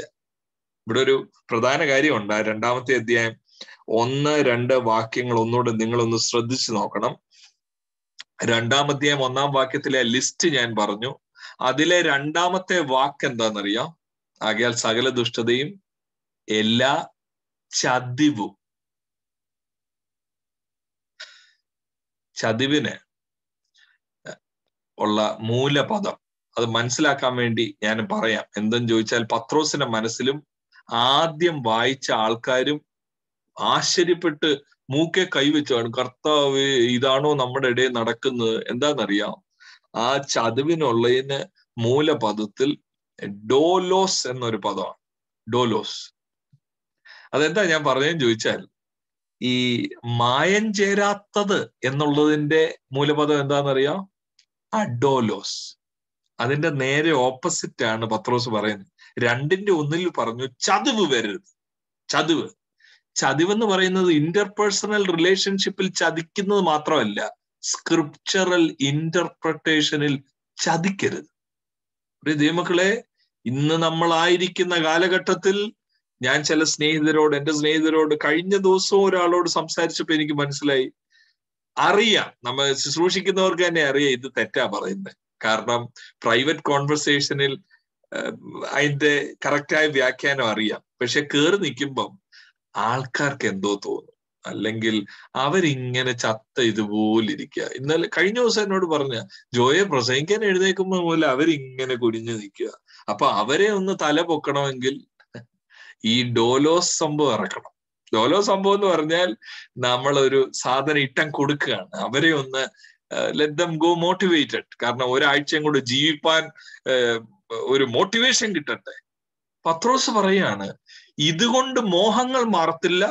ഡോലോസ് പാല കുടിക്കുന്നതെങ്കിൽ മോഹം പോത്തില്ല, ലൈറ്റ് വരത്തില്ല ക്രിസ്തീയ ജീവിതം. രക്ഷിക്കപ്പെട്ട് സ്നാനപ്പെട്ട് living like anybody else. Living like anybody else എന്ന് പറയുമ്പോൾ മോഹങ്ങളിൽ, അല്ലാതെ പ്രാർത്ഥനയില്ലാത്തതൊന്നും അല്ല. പ്രാർത്ഥിക്കുമ്പോഴും ബൈബിൾ വായിക്കുമ്പോഴും നമ്മുടെ testimonies will reflect like anybody else. അവര് വില കൊടുക്കുന്ന കാര്യങ്ങൾക്ക് തന്നെ നമ്മളും വില കൊടുക്കും. നമ്മൾ വരുമ്പോൾ യേശു എനിക്കത് തന്നു, അതേ വ്യത്യാസം കാണത്തും. ഇനിയും അപ്പം ഇതിനോട് ചേരുന്നതാണ് ഈ കോൺഗ്രിഗേഷനിൽ മായമുള്ള പാൽ ഒരുപാട് സെർവ് ചെയ്തു എന്നതിന്റെ നല്ലൊരു ഉറപ്പുണ്ട്. എന്താണെന്നറിയാം ഉറപ്പ്? 2 കൊരിന്ത്യർ 2 പീറ്റർ 2 പത്രോസ് 2-ാമത്തെ അധ്യായം ഒന്ന് ശ്രദ്ധിച്ചേ. 2-ാമത്തെ അധ്യായം അവിടെ വ്യക്തമായിട്ട് പറയുന്നു 3-ാമത്തെ വാക്യത്തിൽ. എന്താ പറയുന്നത്? 2 പത്രോസ് 2-ാം അധ്യായം 3-ാം വാക്യം, അവർ ആരായി? അവർ ഡോലോസ് മിൽക്ക് ഇന്റെ ഏജൻസ്. അവർ ദ്രവ്യാഗ്രഹത്തിൽ കൗശലവാക്ക് പറഞ്ഞ് നിങ്ങളെ വാണിപ്പാക്കും, നിങ്ങളെ ബിസിനസ് ആക്കും. ഒരു പ്രാർത്ഥന ഇത് പറഞ്ഞുകൊണ്ടിരിക്കുമ്പോൾ തന്നെ, ഇറ്റ്സ് മൈ പ്രേയർ, നിങ്ങളുടെ കൂടിവരവ് may it be known for unadulterated interpretation of the word of God. ഈ കാലഘട്ടത്തിലെ ഏറ്റവും വലിയ ആവശ്യമാണ് ഇവിടെ പറയുന്നത്. എത്ര പേരുണ്ട് ഇല്ല എന്നുള്ളതല്ല, ഇത് ആളിനെ കൂട്ടുന്ന വാണിഭം, കച്ചവടമല്ല ഇത്. ഒരാള് അൺഅഡൾട്രേറ്റഡ് മിൽക്ക് സെർവ് ചെയ്യുന്ന ഒരു ചർച്ചിൽ ഒരാൾ പറഞ്ഞതാണ്. വ്യക്തിപരമായിട്ട് എനിക്ക് അതിനെ കുറിച്ച് മനസ്സിലാക്കാൻ സാധിച്ചുകൊണ്ട് പറഞ്ഞതാണ്, I am not getting Jesus here. എന്താ? I am not getting Jesus here. കാരണം you are all looking at scripture, studying scripture. നിങ്ങൾ എല്ലാവരും ഞങ്ങൾക്ക് കർത്താവിനെ പോലെ ജീവിക്കണം, എനിക്ക് യേശുവിനെ കിട്ടുന്നില്ല. എന്തോ ഈ യേശു എന്ന് ചോദിച്ചാൽ, ഇങ്ങോട്ട് വാ, നീ വന്നതുപോലെയല്ല തിരിച്ചു പോകാൻ പോകുന്നത്. യേശു നിന്നെ ഭയങ്കര സംഭവമാക്കാൻ പോയി. എനിക്ക് യേശുവിനെ കിട്ടുന്നില്ല, എനിക്ക് യേശുവിനെ വേണം, ചർച്ച വിട്ടു. ഞാൻ പറയുന്നത്, അങ്ങനെയുള്ള പ്രഷറിലാണ് പലപ്പോഴും ഈ ചതിക്കപ്പെടുന്ന പാലുകൾ പുൾപിറ്റിൽ നിന്ന് ഒഴുകാൻ കാര്യം. ക്രൗഡിനെ നിലനിർത്താൻ, ക്രൗഡിനെ കൊണ്ടുവരുവാൻ. യേശു ഒരിക്കലും അത് ചെയ്തിട്ടില്ല. ക്രൗഡിൽ നിന്ന് ആൾക്കാർ വിട്ടേച്ച് പോയപ്പോൾ യേശു തിരിഞ്ഞ് ശിഷ്യന്മാരോട് പറഞ്ഞിട്ടുള്ള, നിങ്ങൾക്കും പോണോ? there is only one reason why you decide to stick to me. അതെന്താന്ന് ചോദിച്ചാൽ, to be like you. കർത്താവിനെ പോലെ ആകുന്ന റീസൺ അല്ലാതെ ഒരു കാര്യത്തിനും വേണ്ടി എന്റെ ചുറ്റിനും വന്ന് നിൽക്കരുത് എന്നാണ് യോഹന്നാന്റെ സുവിശേഷം 6 പറയുന്നത്. ഇനി നമ്മുടെ ആ കുറിവാക്യം ഒന്ന് ശ്രദ്ധിച്ചു നോക്കാം. ആ 5-ാമത്തെ വാക്യവും 9-ാമത്തെ വാക്യത്തിൽ ആ നിങ്ങളോ എന്ന് തുടങ്ങുമ്പോൾ, ഒരു ശരിക്കും പറഞ്ഞാൽ the privileged position that we have, അത് ഭയങ്കര എവിഡന്റ് ആണത്. നിങ്ങളോ എന്ന 5-ാമത്തെ വാക്യത്തിൽ നിങ്ങളും എന്ന് പറഞ്ഞ് തുടങ്ങുന്നതിന്റെ മുമ്പിലുള്ള വാക്യം കാണുന്ന എന്താണെന്നറിയോ? മനുഷ്യർ തള്ളിയതെങ്കിലും ദൈവസന്നിധിയിൽ ശ്രേഷ്ഠവും മാന്യവുമായ ജീവനുള്ള കല്ലായ അവന്റെ അടുക്കൽ വന്നിട്ട് നിങ്ങളും. അവിടെ ഒരു കാര്യം നിങ്ങൾ നോട്ട് ചെയ്തോ? യേശു കർത്താവിനെ കുറിച്ച് അവിടെ പറയാൻ ഉപയോഗിച്ചിരിക്കുന്ന ആ ഒരു ദൃഷ്ടാന്തം, ആ ഒരു പ്രയോഗം എന്താ? ജീവനുള്ള കല്ല്, അല്ലേ? പക്ഷെ ഈ ജീവനുള്ള കല്ലിന് ഒരു പ്രത്യേകതയുണ്ട്. എന്താ പ്രത്യേകത? മനുഷ്യർ തള്ളിയ കല്ലാണ്. എന്തുവാ പ്രിയ ദൈവമക്കളെ, നമുക്ക് ഇന്നത്തെ ഈ ദിവസം രാത്രിയിൽ നമുക്ക് സ്തോത്രം ചെയ്യാനായിട്ട് എന്തെങ്കിലും പ്രത്യേകമായിട്ടുണ്ടെങ്കിൽ അതെന്താണെന്നറിയാം? ഈ ജീവനുള്ള കല്ല്, ജീവനുള്ള കർത്താവിനെ മനുഷ്യർ തള്ളിയ ഈ കല്ലിനെ, ആ കല്ലിന്റെ അടുക്കൽ വരുവാൻ, ആ കല്ല് മൂലക്കല്ലാകണമെന്ന് പ്രാർത്ഥിക്കാൻ, ആ കല്ലിന്റെ മേൽ പണിയാൻ, അതേ ആശയം തന്നെ 9-ാം വാക്യത്തിലും, നിങ്ങളോ അന്ധകാരത്തിൽ നിന്ന് അത്ഭുത പ്രകാശത്തിലേക്ക്. അത് കാണിക്കുന്നതും സാൽവേഷനോടുള്ള ബന്ധത്തിൽ. വാസ്തവത്തിൽ ആ പദങ്ങളൊക്കെ അപ്പോസ്തലർ പ്രവൃത്തി 26:18 കാണാം. അവരെ ഇരുളിൽ നിന്ന് വെളിച്ചത്തിലേക്ക്. 1 തെസ്സലോനിക്ക ലേഖനം 5:5, നിങ്ങൾ എല്ലാവരും വെളിച്ചത്തിന്റെ മക്കൾ, അന്ധകാരത്തിൽ നിന്ന് അത്ഭുത പ്രകാശത്തിലേക്ക്. The privileged position. ജീവനുള്ള കല്ലിന്റെ അടുക്ക വരാൻ സാധിച്ചു. എന്തിയെ മറ്റുള്ളവർ? അവര് വന്നില്ല. കാരണം അവർക്ക് യേശു എന്താ? അവർക്ക് യേശു മർക്കോസിന്റെ സുവിശേഷം 3 കാണുന്ന പോലെ ബുദ്ധിഭ്രമം. യേശു ബുദ്ധിഭ്രമം. അല്ലെ യോഹന്നാന്റെ സുവിശേഷം 8 കണ്ട പോലെ ശമര്യക്കാരനാണിത്. പക്ഷേ ഗോഡ് വാസ് സോ ഗ്രേഷ്യസ്. തെരഞ്ഞെടുപ്പ്. ഇന്നത്തെ ഈ ദിവസം രാത്രിയിൽ നമ്മളെ സന്തോഷിപ്പിക്കേണ്ട ഏറ്റവും വലിയ കാര്യം എന്ന് പറഞ്ഞാൽ, Lord, I thank you because I was able to see you as the living stone. മനുഷ്യർ തള്ളിയ കല്ലിനെ ജീവനുള്ള കല്ലാണെന്ന് മനസ്സിലാക്കാൻ, അത് ദൈവസന്നിധിയിൽ ശ്രേഷ്ഠവും മാന്യമാണെന്ന് മനസ്സിലാക്കാൻ, ആ കല്ലിന്റെ അടുക്കൽ വരുവാൻ. ആ പ്രയോഗങ്ങളൊക്കെ ശ്രദ്ധിച്ചോ? വാസ്തവത്തിൽ പത്രോസിന് വേണേ പറയാം, മത്തായിയുടെ സുവിശേഷം 16 കൺഫെഷൻ കഴിഞ്ഞപ്പോ പറയുന്നു, അല്ലേ, നീ പത്രോസ് ആകുന്നു ഈ പാറമേൽ. ചിലർ ഇന്ന് പഠിപ്പിക്കുന്നതും ചിന്തിക്കുന്നതും പോലെ പത്രോസ് പറഞ്ഞില്ല, നിങ്ങൾ എന്റെ അടുക്ക വന്നിട്ട് ഞാനായ പാറയുടെ മേൽ. പത്രോസ് അല്ല പാറ, ജീവനുള്ള കല്ലായ അവന്റെ അടുക്കൽ. അതിന്റെ ഇടയ്ക്ക് ഒരു കാര്യം പറയാം. നമ്മളൊരു വ്യക്തിയെ ആശ്രയിച്ചാണ് നമ്മുടെ സ്പിരിച്വാലിറ്റി ഇരിക്കുന്നതെങ്കിൽ, കാരണം ഒരുപാട് പേര് എക്സ്പെക്ട് ചെയ്യുന്നത് 2:4 നിങ്ങൾ പത്രോസാണ് പാറ. പത്രോസ് അല്ല, നിങ്ങൾ ജീവനുള്ള കല്ലായ അവന്റെ അടുക്ക വന്നിട്ട്. പത്രോസാണ് പറയേണ്ടത്, അല്ലേ? നാച്ചുറലി സ്പീക്കിംഗ് എന്നോടാ പറഞ്ഞത്, എന്റെ മേളിലാണ് സഭയെ പണിയുന്നത്, പത്രോസിന്റെ മേളിലല്ല സഭയെ പണിയുന്നത്. ഒരു വ്യക്തിയെ കേന്ദ്രീകരിച്ച നമ്മുടെ സ്പിരിച്വാലിറ്റി എങ്കിൽ V cannot go to far. അതൊരു പാസ്റ്റർ ആണെങ്കിലും പ്രോഫറ്റ് ആണെങ്കിലും ഒരു ഇവാഞ്ചലിസ്റ്റ് ആണെങ്കിലും, if we are so taken up by an individual, എപ്പോഴും ആ വ്യക്തിയെ എവിടെയെങ്കിലും പ്രസംഗിക്കുന്ന, എനിക്ക് എന്നെ പ്രാർത്ഥിച്ചൊന്ന് പറയാമോ, ഒരു വ്യക്തിയെ കണക്ട് ചെയ്താണെങ്കിൽ, യേശുവിനെ കേന്ദ്രീകരിക്കാതെ, if we have not come to the living stone. എന്താ ഈ ലിവിങ് സ്റ്റോണിന്റെ പദപ്രയോഗത്തിന്റെ അർത്ഥം? മരിച്ച് അടക്കപ്പെട്ട് ഉയർത്തെഴുന്നേറ്റവൻ എന്നുള്ള ആശയമാണ് ലിവിങ് സ്റ്റോണിൽ കാണുന്നത്. 1:3 നമ്മൾ വായിച്ചില്ലേ, പുനരുത്ഥാനത്താൽ. 1-ാം അധ്യായം 21-ാമത്തെ വാക്യം, നിങ്ങളുടെ വിശ്വാസവും പ്രത്യാശയും ദൈവത്തിൽ വെച്ചുകൊള്ളേണ്ടതിന് ദൈവം അവനെ മരിച്ചവരുടെ ഇടയിൽ നിന്ന് എഴുന്നേൽപ്പിച്ച. അപ്പൊ ജീവനുള്ള കല്ലെന്നുള്ള പദപ്രയോഗം വിളിച്ചു പറയുന്നത് മരിച്ച് അടക്കപ്പെട്ട് ഉയർത്തെഴുന്നേറ്റ. ഒരു കാര്യം കൂടെ ഉണ്ട് അവിടെ, ആവർത്തന പുസ്തകം 4-ാം അധ്യായത്തിൽ കാണുന്നത് പോലെ. ഇത് മനുഷ്യന്റെ കൈപ്പണിയാൽ പണിഞ്ഞ കല്ലുകൊണ്ട്, അങ്ങനത്തെ പ്രയോഗം തന്നെയാണ് അവിടെ ആവർത്തന പുസ്തകം 4-ാമത്തെ അധ്യായത്തിൽ കാണുന്നത്, അല്ലെ? മനുഷ്യരുടെ കയ്യാൽ, കല്ലുകൊണ്ടോ. നോക്കി 4:28 മരവും കല്ലും കൊണ്ടും മനുഷ്യരുടെ കൈപ്പണിയായി ദേവന്മാരെ നിങ്ങൾ അവിടെ സേവിക്കും. ആ പദപ്രയോഗത്തിൽ കാണുന്നത് യേശു കർത്താവിന്റെ അടുക്കൽ വന്നത് വേറൊരു ദേവന്റെ അടുക്ക വരുന്നത് പോലോ. വേറെ, he is not one among many God's which human beings have created. അങ്ങനെയല്ല. ലിവിങ് സ്റ്റോൺ എന്ന് പറഞ്ഞാൽ he stands apart. He is the resurrected one. He is the true God among false gods. അതാ പത്രോസ് പറയും. ഇനിയും നോക്കിക്കേ, അന്ധകാരത്തിൽ നിന്ന് അത്ഭുത പ്രകാശം. V are so thankful that God did it. ജീവനുള്ള കല്ലിന്റെ അടുക്ക വരാൻ സാധിച്ചത്, that also we R grateful. കാരണം ദൈവമാണ് അത് അത്ഭുതം ചെയ്തത്. മനുഷ്യർ തള്ളി, നമുക്കും ആ കൂട്ടത്തിൽ നിന്ന് തള്ളായിരുന്നു, പക്ഷെ ദൈവം തുറന്നു. 1-ാം അധ്യായം 2-ാം വാക്യത്തിൽ കണ്ടതുപോലെ പിതാവിന്റെ മുൻ നിയമന പ്രകാരമാണ് ഇതൊക്കെ നടക്കുന്നത് കേട്ടോ. നമ്മളാരും തെരഞ്ഞെടുത്തതല്ല, പിതാവിന്റെ മുൻ നിയമന പ്രകാരം. He has chosen us. പക്ഷെ ഇവിടെ ഒരു കാര്യം ശ്രദ്ധിക്കണം. എന്താണെന്നറിയാമോ കാര്യം? ആ പ്രധാന കാര്യം, നമ്മുടെ പ്രിവിലേജ്ഡ് പൊസിഷൻ, വിളി ഒരു സൈഡിൽ നമ്മളെ ഭയങ്കരമായി സന്തോഷിപ്പിക്കണം. കാരണം അതൊരു വലിയ ദൈവസന്നിധിയിൽ വലിയ ശ്രേഷ്ഠമായ അനുഭവമാണ്. പക്ഷെ ഈ പദപ്രയോഗങ്ങളുടെ സാമ്യം നോക്കിയ 4-ാമത്തെ വാക്യം ഞാൻ ഒന്നുകൂടെ നോക്കുന്നു. ദൈവസന്നിധിയിൽ ശ്രേഷ്ഠവും മാന്യവുമായ ജീവനുള്ള കല്ല്. അതേ പദപ്രയോഗം തന്നെ നിങ്ങൾ 7-ാമത്തെ വാക്യത്തിൽ കാണുന്നുണ്ടോ? വിശ്വസിക്കുന്ന നിങ്ങൾക്ക് ആ മാന്യത ഉണ്ട്. യേശുവിന് എന്തോ ഉണ്ടായിരുന്നു?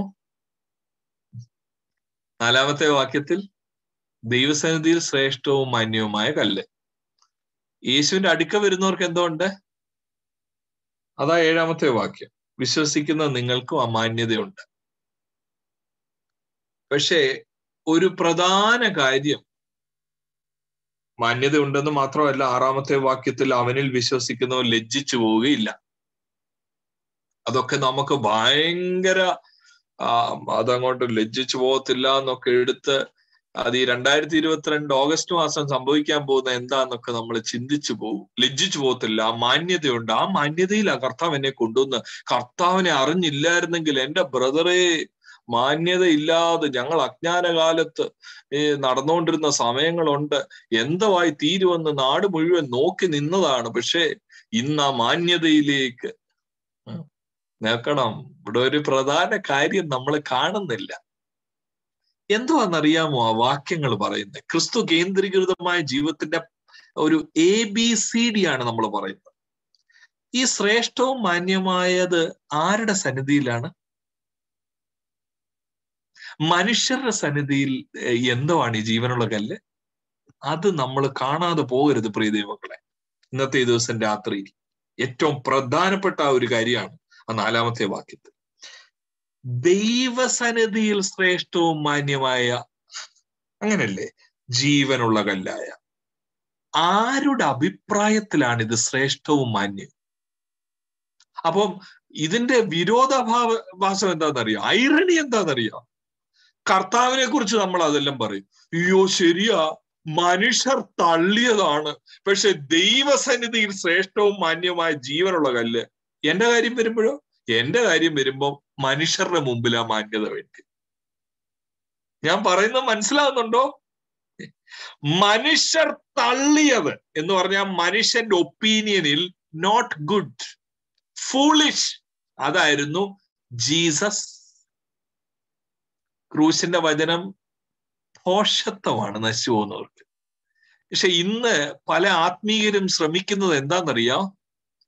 ഈ 2-ാം അധ്യായം 7-ാം വാക്യം, വിശ്വസിക്കുന്ന നിങ്ങൾക്ക് ആ മാന്യതയുണ്ട്. ആരുടെ മുമ്പിൽ? മനുഷ്യരുടെ മുമ്പിൽ. അത് വലിയൊരു തെറ്റാണത്. മനുഷ്യർ തള്ളിയ യേശുവിന്റെ അടുക്കലാ നമ്മൾ വരുന്നെങ്കിൽ ഈ മാന്യത നമുക്ക് കിട്ടുന്നത് ആരുടെ മുമ്പിൽ കിട്ടുന്ന കാര്യമാണ് പറയുന്നത്. നമ്മൾ ലജ്ജിച്ചു പോകത്തില്ല എന്ന് പറഞ്ഞാൽ എപ്പോ ലജ്ജിച്ചു പോകത്തില്ല എന്നാ പറയുന്നത്? വരവിങ്കൽ ലജ്ജിച്ചു പോകത്തില്ല.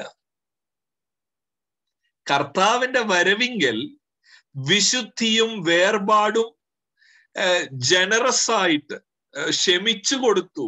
ഇങ്ങോട്ട് കോപിച്ച് ദുഷിച്ചവരോടും എന്ന് പറഞ്ഞാൽ 3-ാം അധ്യായം 9-ാം വാക്യം പ്രകാരം ജീവിച്ചു. ഒറ്റ വാക്യത്തിൽ പറഞ്ഞാൽ 3-ാം അധ്യായം 9-ാം വാക്യം പ്രകാരം ജീവിച്ചു. എന്താ 3-ാം അധ്യായം 9-ാം വാക്യം? ദോഷത്തിന് ദോഷവും ശകാരത്തിന് പകരം ശകാരവും ചെയ്യാതെ നിങ്ങൾ അനുഗ്രഹം അനുഭവിക്കേണ്ടതിന് വിളിക്കപ്പെട്ടത് കൊണ്ട് അനുഗ്രഹിക്കുന്നവരായിരിക്കും. ഇങ്ങനെ ജീവിച്ചു. ഇങ്ങോട്ട് ദൂഷിക്കാൻ വന്നാലും പഴി വന്നാലും അവന് വേണ്ടി കയറിയിരുന്ന് വെല്ലുവിളിച്ച് പ്രാർത്ഥിക്കത്തില്ല. അല്ലെ സാക്ഷ്യത്തിൽ എഴുന്നേറ്റ് എല്ലാവരും എനിക്ക് വേണ്ടി ഒന്ന് പ്രാർത്ഥിക്കണം, കർത്താവ് എന്റെ കൂടെ ആണെന്ന് ആ വ്യക്തി ഒന്ന് അറിയട്ടെ. അപ്പൊ അടുത്ത ദിവസങ്ങളിൽ ആ വ്യക്തി ട്രാൻസ്ഫർ ആയി. അടുത്ത വെള്ളിയാഴ്ച വന്ന് എന്നെ എതിർക്കുന്ന ശത്രുക്കളെല്ലാം എന്ന് പറഞ്ഞൊരു പാട്ടും പാടി അദ്ദേഹം ട്രാൻസ്ഫറുമായി. എന്തുവാണിത് ഇവിടെ പറയുന്നത്? മനുഷ്യർ തള്ളിയ കല്ലായ ആ ജീവനുള്ള കല്ലിന്റെ അടുക്കലാണ് നമ്മൾ വന്നതെങ്കിൽ മനുഷ്യരുടെ മുമ്പിൽ നമ്മളും തള്ളപ്പെടുമെന്നാണ് ഈ ബൈബിൾ പറയുന്നത്. ഒന്നിയിൽ ഈ എഴുത്ത് ചിലൊക്കെ പറയുന്ന പോലെ 2000 years ബാക്ക് എഴുതി is not applicable, leave it. അല്ലെങ്കിൽ ഇന്ന് നമ്മൾ കാണുന്ന ആത്മീയതയ്ക്ക് എന്തോ സാരമായ പ്രശ്നമുണ്ട്. ഇത് രണ്ടിൽ ഒന്ന് ഉറപ്പാണ്. ഒന്നിയിൽ ചിലര് സ്കെപ്റ്റിക്സോ അഗ്നോസ്റ്റിക്സോ ഒക്കെ പറയുന്ന പോലെ this is an outdated book, leave it, you live, this is your life, enjoy. അത് ഒരു ഹ്യൂമനിസമോ മെറ്റീരിയലിസമോ ഒക്കെ തലയ്ക്ക് പിടിച്ച് സ്പിരിച്വാലിറ്റിയെ എന്റെ എൻഡുകൾ മീറ്റ് ചെയ്യാൻ ഉപയോഗിക്കുക. ജീസസ് എന്നുള്ളത് ഒരു ട്രാവൽ കമ്പാനിയനായി എന്ന് പറഞ്ഞാൽ എനിക്കൊരു ലക്ഷ്യമുണ്ട് ജീവിതത്തിൽ, ജോയ്ക്ക് ഒരു ലക്ഷ്യമുണ്ട്, എനിക്ക് ഇന്ന സ്ഥലത്ത് പോയി താമസിക്കണം, എന്റെ ബാങ്ക് അക്കൗണ്ടിൽ ഇത്രയും പൈസ വേണം, എനിക്ക് ഇങ്ങനെ ഒരു ലൈഫ് സ്റ്റൈൽ വേണം, എനിക്ക് ഇങ്ങനെയുള്ള ഒരു വണ്ടിയാണ് വേണ്ടി, എനിക്ക് ഇങ്ങനൊരു വീടാണ് വേണ്ടി, നാട്ടിൽ എനിക്ക് ഇങ്ങനൊരു സെറ്റപ്പ് ആവും. അതിനു വേണ്ടി യേശുവിനെ കൂട്ടുപിടിക്കുക, ഒരു ട്രാവൽ കമ്പാനിയൻ.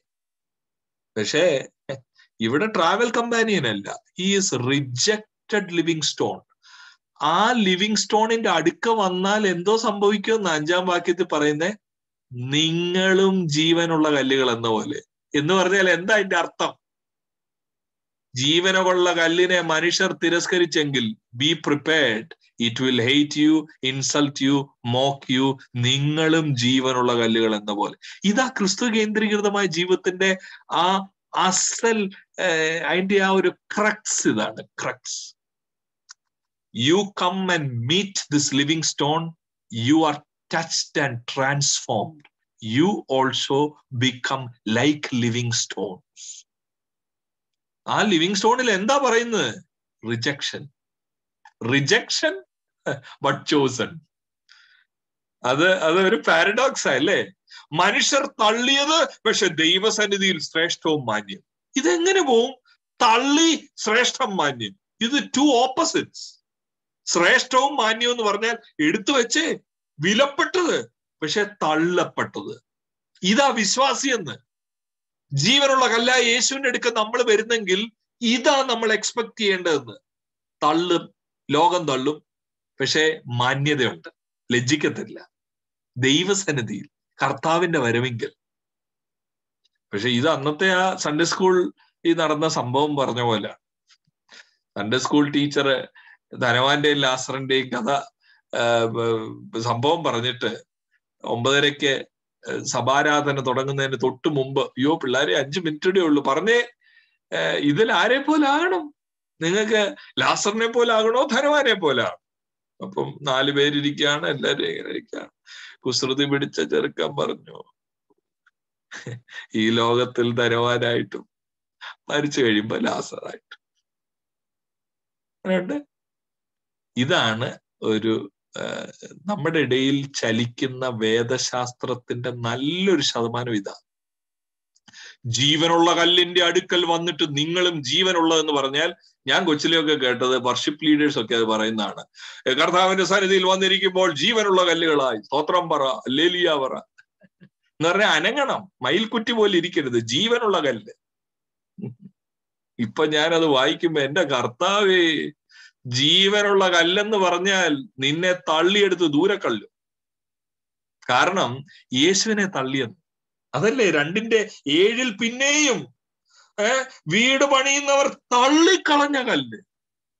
നമ്മൾ ജീവനുള്ള കല്ലുകൾ എന്ന പോലെ എന്ന് പറഞ്ഞാൽ ലോകം തള്ളും. ലോകം സ്വീകരിക്കുന്ന നിമിഷത്തിൽ you and I, we should be surprised. How can this happen? ഞാൻ യേശുവിന്റെ അടുക്ക വന്നിട്ട് എനിക്ക് എങ്ങനെ ഈ ലോകത്തിൽ മാന്യത കിട്ടുന്നു, എനിക്ക് എങ്ങനെ ശ്രേഷ്ഠത കിട്ടുന്നു? അതാ നമ്മളെ സർപ്രൈസ് ചെയ്യേണ്ടത്. എന്തോ സർപ്രൈസ് ചെയ്യരുതെന്നറിയോ? ദുഷിക്കുന്നവരെ കാണുമ്പം I am not surprised, because I have come to the living stone. Rejected by men. ഇത് ഞാൻ ചുമ്മാ പറയുമല്ല.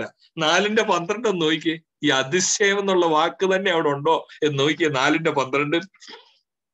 പ്രിയമുള്ളവരെ, നിങ്ങൾ പരീക്ഷയ്ക്കായി സംഭവിച്ചിരിക്കുന്ന അഗ്നിശോധനയെങ്കിൽ, ഇതെന്തോന്നറിയാമോ? ഇത് നാനാ പരീക്ഷകളും യേശു നിമിത്തമുള്ള ഇവരുടെ അസറ്റ്സ് നഷ്ടപ്പെടുന്നു, സുവിശേഷ വേലയ്ക്ക് വേണ്ടി ഇവർ എന്തും ഏതുമായി തീരുന്നു, ഇവരുടെ ഭദ്രമായ ജീവിതമൊക്കെ ഇവര് തുറന്നു വെച്ച് സമ്പത്തിനെയൊക്കെ ഒഴുക്കി കർത്താവിന് വേണ്ടി പ്രയോജനപ്പെടുക. അതിന്റെ പശ്ചാത്തലത്തിൽ പറയുക, നിങ്ങൾക്ക് സംഭവിച്ച അഗ്നിശോധനയെങ്കിൽ ഒരു അപൂർവ കാര്യം നിങ്ങൾക്ക് വന്നുകൂടി എന്ന് വെച്ച് അതിശയിച്ചു പോകരുത്. Do not be surprised at the fiery ordeal that has come upon you. എന്ന് പറഞ്ഞാൽ എന്താ? This is what you should expect. You have come to the living stone. Living stone എന്ന് പറഞ്ഞാൽ തുള്ളിച്ചാടാനുള്ള ഒരു എക്സ്പ്രഷൻ അല്ല, അത് മാത്രമല്ല, അതിന്റെ ഒരു സൈഡ് മനുഷ്യർ തള്ളിയതാണ് ഈ ലിവിങ് സ്റ്റോൺ. ആ ലിവിങ് സ്റ്റോണിന്റെ അടുക്കലാണ് ഞാൻ വരുന്നതെങ്കിൽ ഞാനും നിങ്ങളും ജീവനുള്ള കല്ലുകൾ എന്ന പോലെ ചോസൺ റിജക്റ്റഡ് പാരഡോക്സ് എംബ്രേസ് ചെയ്യാൻ ഒക്കണം നമ്മുടെ വേദശാസ്ത്രത്തിൽ. ഇതിനകത്ത് ഒരു പ്രധാന കാര്യമുണ്ട്. നമ്മൾ കാഷ്വലായിട്ട് വായിച്ചു വിടുന്നതാണ് 1-ാം അധ്യായം. ഞാനാ പറഞ്ഞ ആദ്യം 5 സഭകൾക്ക് പറയുന്ന പോലെ. അതിന്റെ നിങ്ങളുടെ കയ്യിൽ ഒരു ഇംഗ്ലീഷ് ബൈബിൾ ഉണ്ടെങ്കിൽ ആ ചാപ്റ്റർ 1 വേഴ്സ് 1 നോക്കി. ഈ പാരഡോക്സ് ആണ് ഫസ്റ്റ് ലൈനിൽ പത്രോസ് എഴുതി വെച്ചിരിക്കുന്നത്. എന്താ പത്രോസ് ഫസ്റ്റ് ലൈനിൽ പറയുന്നത്? Peter, an apostle of Jesus Christ, to God's, അടുത്ത എന്താ? To God's elect exiles. എന്തോ 2 വിശേഷണം? ഇലക്ട്, എക്സൈൽസ്. ഇലക്ട് എന്ന് പറഞ്ഞാൽ ചോസൺ, ഐ എം ചോസൺ. അന്ധകാരത്തിൽ നിന്ന് അത്ഭുത പ്രകാശത്തിലേക്ക്. എല്ലാരും തിരസ്കരിച്ചപ്പോ എനിക്ക് യേശു ആരാണെന്ന് മനസ്സിലാക്കാൻ കഴിഞ്ഞു. ഇലക്ട്. പക്ഷെ ഈ ഇലക്ട് ആരുമാ? എക്സൈൽസ്. മലയാളത്തിൽ അത് എങ്ങനെ എഴുതിയിരിക്കുന്നത് നോക്കി. അനുസരണം കാണിപ്പാനും ക്രിസ്തുവിന്റെ രക്തത്തിൽ തളിക്കപ്പെട്ട വൃതന്മാർക്ക് എഴുതുന്നത്. ആ എക്സ്പ്രഷൻസ് മലയാളത്തിൽ കാണാൻ സാധിക്കുന്നുണ്ടോ? നോക്കിയേ. ചിതറിപ്പാർക്കുന്ന പരദേശികളും പിതാവായ ദൈവത്തിന്റെ മുൻ നിയമത്തിന് ഒത്തവണ്ണം തെരഞ്ഞെടുക്കപ്പെട്ടവർ. പരദേശികളും തെരഞ്ഞെടുക്കപ്പെട്ടവർ. തെരഞ്ഞെടുക്കപ്പെട്ടവർ എന്ന് പറഞ്ഞാൽ എന്തോ? പ്രിവിലേജ്. പരദേശി എന്ന് പറഞ്ഞാൽ നോ പ്രിവിലേജ്, നോ പ്രൊട്ടക്ഷൻ. ഇത് അബദ്ധത്തിൽ എഴുതിയല്ല 1-ാം അധ്യായം 1-ാം വാക്യം. 1:17 നമ്മൾ സാധാരണ പ്രാർത്ഥനയിലൊക്കെ ഉരുവിടുന്ന. But have you thought about that expression? 1:17 എന്താ? പ്രവാസകാലം. ഈ ലോകത്തിൽ നമ്മൾ ആയിരിക്കുന്നത് ജീവനുള്ള കല്ലിന്റെ അടുക്ക വന്നാൽ ഈ ലോകം എന്തായിട്ട് തോന്നണം? പ്രവാസകാലമാണിത്. 2-ാം അധ്യായം 11-ാമത്തെ വാക്യത്തിൽ പിന്നെയും അത് കാണുന്നുണ്ടോ നോക്കിയേ. It's A recurring theme. ഏതാണെന്നറിയാമോ? വിശ്വാസികൾക്ക് മോഹങ്ങൾ മാറണം. ഇതെന്റെ സ്ഥിരമായ വാസമെന്ന് കണ്ട് കൂട്ടിവെച്ച് എനിക്ക് ആവശ്യമുള്ളതിനെക്കാട്ടിൽ അക്യുമുലേറ്റ് ചെയ്ത് ഗോഡ് ബ്ലെസ് മീ എന്ന് പറഞ്ഞ് ജീവിക്കുന്നത് it is an unbecoming of A Christian. 2-ാം അധ്യായം 11 എന്താ? പ്രിയമുള്ളവരെ, പ്രവാസികളും പരദേശികളുമായ നിങ്ങളെ. ഇത് ഫിസിക്കൽ ലിറ്ററൽ ജൂയിഷ് എക്സൈൽസ് എന്നുള്ളതല്ല പത്രോസിന്റെ മനസ്സിൽ. സ്പിരിച്വലി സ്പീക്കിംഗ്, ആ എക്സ്പ്രഷൻ വെച്ചുകൊണ്ട് പത്രോസ് പറയുക, ജാതികളായിട്ടുള്ളവരും ഉണ്ട്. അവരെവിടെ എക്സൈലിൽ പോയി? പ്രത്യേകിച്ച് 5:13. ഇപ്പൊ നമുക്ക് സംസാരിക്കാൻ 5:13 പരിമിതിയുണ്ട്. പക്ഷെ അവിടെയും ചർച്ച് ഇൻ ബാബിലോൺ എന്ന് പറയുന്നത് an expression for the church in Rome. റോമയിലുള്ള സഭയെ പത്രോസ് വിളിക്കുകയാണ്, ഞാൻ റോമിലാണ്, പക്ഷെ ബാബിലോണിലെ സഭ പോലെയാണ്. എന്ന് പറഞ്ഞാൽ ബാബിലോണി ഇസ്രായേൽ മക്കൾ ജീവിച്ചില്ലേ പരദേശികളായിട്ട്? അതുപോലാണ് എല്ലാ വിശ്വാസിയും ലോകത്തിൽ. എന്റെയും നിങ്ങളുടെയും ജീവിത ശൈലിയിലെ വ്യത്യസ്തത മറ്റുള്ളവർ കാണുന്നുണ്ടോ ദൈവമക്കളെ? നമ്മൾ താമസിക്കുന്ന ഇടത്തെ, നമ്മൾ ജോലി ചെയ്യുന്ന ജോലി സ്ഥലത്തിൽ നമ്മളോട് എത്ര പേര് ചോദിച്ചിട്ടുണ്ട്, why are you so different in the way you are, in the way you deal with money, in the way you look at a position, you are very different. അതാണ്. അപ്പോൾ ഞാൻ പറയാം, നമ്മൾ ഇടയ്ക്ക് വിട്ടൊരു ഡിസ്കഷൻ. നമ്മുടെ ജോലി സ്ഥലത്തിൽ നമ്മളെ എതിർക്കുന്നവരോട് നമ്മുടെ മനോഭാവം എന്തായിരിക്കണമെന്നറിയാമോ? ഞാൻ ആദ്യം ഓർത്ത് ഞാൻ മലയാളം ആ വാക്യം വായിച്ചത് തെറ്റാണ്. ഞാനപ്പോ എന്റെ മമ്മിയോടും ചോദിച്ചു, മമ്മി ഇങ്ങനെ ഇതെന്തോ ഇന്റെ വാക്ക്? 2-ാം അധ്യായം 18-ാമത്തെ വാക്യത്തിലാണ് ആ വാക്ക്. പിന്നെ എനിക്ക് മനസ്സിലായി അത് വായിച്ചതിന്റെ പ്രശ്നമല്ല, അങ്ങനെയാണ്, അങ്ങനെ ഒരു എക്സ്പ്രഷൻ അവിടെ ഉണ്ട്. 2:18 നോക്കിയേ, എന്താ യഥാർത്ഥ സ്പിരിച്വാലിറ്റി? 2:18 വേലക്കാരെ പൂർണ്ണ ഭയത്തോടെ യജമാനന്മാർക്ക്, നല്ലവർക്കും ശാന്തന്മാർക്കും മാത്രമല്ല, നമ്മുടെ പ്രൊമോഷൻ തടഞ്ഞു വെക്കുന്നവർ, നമ്മളെ ഉപദ്രവിക്കുകയും ദോഷിക്കുകയും ദോഷം ചിന്തിക്കുന്നവർ, നല്ലവർക്കും ശാന്തന്മാർക്കും മാത്രമല്ല മൂർഖന്മാർക്കും കൂടെ കീഴടങ്ങിയിരിക്കും. മൂർഖന്മാർ. ഇനി അടുത്തൊരു സിനാരിയോ ആണ് പത്രോസ് പറയുന്ന 3-ാം അധ്യായത്തിൽ. ഭാര്യയും ഭർത്താവും ഉണ്ട്. ഒരാള് വിശ്വാസത്തിൽ വന്നു, ഭാര്യ വിശ്വാസത്തിൽ വന്നു. എന്താ സ്പിരിച്വാലിറ്റി നടക്കേണ്ടത്? അത് പാസ്റ്ററെ ഞാൻ ഇരുന്ന് കൊണ്ടുവന്നിരിക്കും. അപ്പോഴാണ് ഫ്രൈഡേ സർവീസിനോ സൺഡേ സർവീസിനോ പോയി ചോദിച്ചു, അച്ഛാ വരുന്നുണ്ടോ? അപ്പൊ അച്ഛാൻ പറഞ്ഞു, നീ അങ്ങ് പൊക്കോ, നീ എനിക്ക് വേണ്ടി പ്രാർത്ഥിച്ചാ മതി. അല്ലേ പോട്ടെ, അതും പറഞ്ഞില്ല, ഒരുമാതിരി കളിയാക്കൽ. ഇത് എത്ര നാൾ വരെ ഒന്ന് പോകുന്നൊന്ന് കാണണം, പൊക്കോ. തിരിച്ചു വന്നപ്പം ഡോറ് തുറക്കാൻ താമസിക്കുന്നു. പിന്നെയും കോളിംഗ് ബെൽ. അപ്പൊ അച്ഛൻ ഒന്തി വരുന്നു. എന്തോ പറ്റി? ഡോർ അടച്ചിട്ട് അങ്ങോട്ടിരുന്നപ്പോ കസാരയും തന്നെ താഴെ വീണു. കേറി ഡോറ് തുറന്നപ്പോ, വല്ല ആവശ്യം ഉണ്ടായിരുന്നോ? ഇത് തുടങ്ങിയിട്ടേ ഉള്ളു കേട്ടോ. ദൈവം, ഈ മനുഷ്യൻ വരുമോ പ്രിയ ദൈവമക്കളെ? നമുക്ക് ഭയങ്കര ഒരു രസമാണ് അത് പറയുമ്പോൾ. കാരണം അതൊരു സ്പിരിച്വാലിറ്റിയാ. ഈ സ്പിരിച്വാലിറ്റിയാന്നറിയോ? നിന്നെ ആടിച്ച് വാളച്ചോടിച്ച് ഒരു പുച്ഛിച്ച് അവരെ ഇല്ലാതാക്കി. എന്താ പത്രോസ് പറയുന്ന സ്പിരിച്വാലിറ്റി? 3-ാം അധ്യായത്തിലുണ്ട്, ഇത് ഞാൻ പറയുന്നതല്ല. 3-ൽ ഭാര്യമാരെ നിങ്ങളുടെ ഭർത്താക്കന്മാർക്ക് കീഴടങ്ങുകയും അവരിൽ വല്ലവരും വചനം അനുസരിക്കാത്ത പക്ഷം ഭയത്തോടുകൂടിയുള്ള നിങ്ങളുടെ നിർമ്മലമായ നടപ്പ് കണ്ടറിഞ്ഞ് വചനം കൂടാതെ ഭാര്യമാരുടെ നടപ്പിനാൽ ചേർന്ന് വരാൻ ഇടയാകും. ഇതെന്തോ സ്പിരിച്വാലിറ്റിയാ? ഇതാ ക്രൈസ്റ്റ് ലൈക്ക് സ്പിരിച്വാലിറ്റി. അവിടെ ദുഷ്ടതയില്ല. അവിടെ ഒരാളെ നേടാൻ വേണ്ടി അവരെ ബൈക്കേന്ന് തള്ളിയിടുന്ന ആത്മീയതയല്ല. അവരെ ബൈക്കേന്ന് വീണെന്ന് കേട്ടപ്പോ അവിടെയും ദൈവസ്നേഹത്താൽ ഓടിച്ചെല്ലുന്ന അതാ കാണേണ്ടതെന്ന് മനസ്സിലാവുന്നുണ്ടോ? ആ ഭർത്താവ് വീണു എഴുന്നേറ്റ് വന്നപ്പോ, അയ്യോ അച്ഛാ ഞാനിവിടെ ഉണ്ടായിരുന്നെങ്കിൽ ഞാൻ ശുശ്രൂഷിക്കായിരുന്നു. ആ സ്നേഹം, അയ്യോ ഞാൻ പെട്ടെന്ന് ഇറങ്ങിപ്പോയത് കൊണ്ടാണോ സംഭവിച്ചത്? അതാ ജീവനുള്ള കല്ലിൽ കാണുന്നത് കേട്ടോ. ജീവനുള്ള കല്ലിൽ കാണുന്നത് ക്രൂശിൽ കിടന്നുകൊണ്ട് ഭടന്മാരോട് പറയുന്നത്, ചത്തി നീ എല്ലാം കൂടി ഇപ്പൊ ചാമ്പലായി കിടക്കോടാ ഇവിടെ എന്നല്ല. ഇവർ ചെയ്യുന്ന എന്തെന്നറിയാൽ അതാ ക്രൈസ്റ്റ് ലൈക്ക് സ്പിരിച്വാലിറ്റി.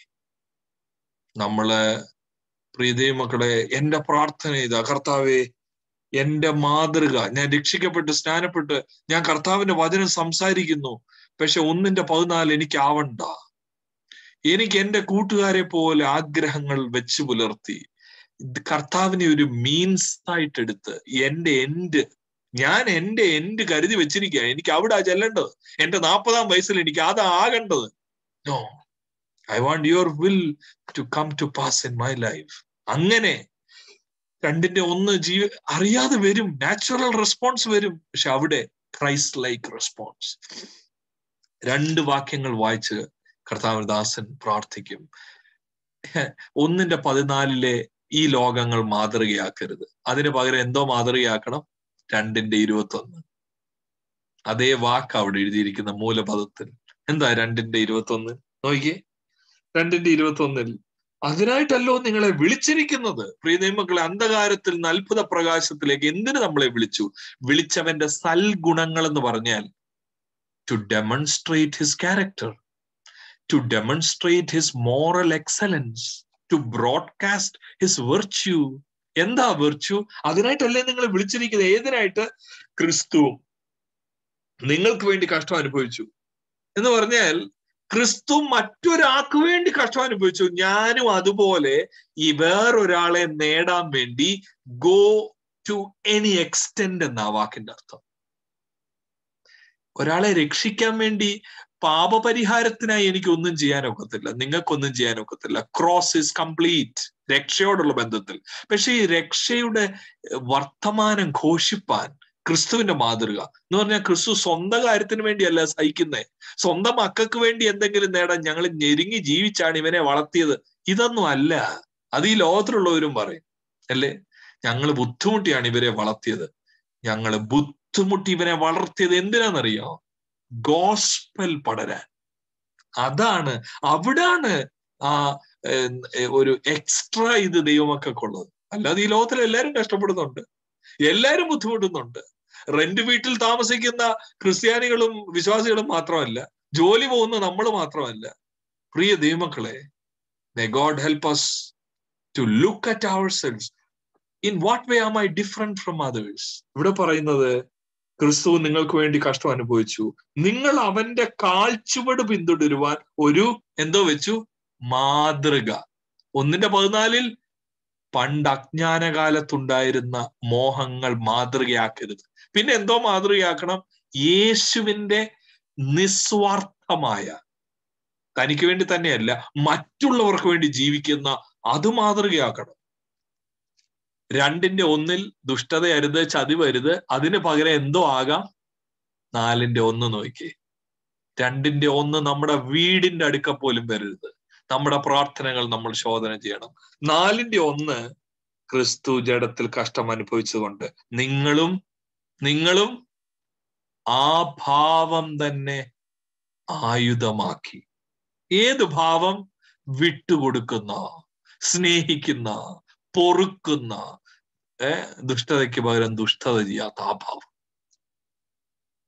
പ്രീതി മക്കളെ, ഞാന് ഈ കാര്യങ്ങളൊക്കെ ചിന്തിച്ചപ്പോ എന്റെ മനസ്സിൽ ഓടി വന്ന ഒരു പാട്ടിന്റെ വരികളുണ്ട്. അതേതാണെന്നറിയാമോ? ഞാൻ ഈ കഴിഞ്ഞ ദിവസം എല്ലാം അത് പിന്നെയും പാടുകയും ധ്യാനിക്കുകയും ഒക്കെ ചെയ്യായിരുന്നു.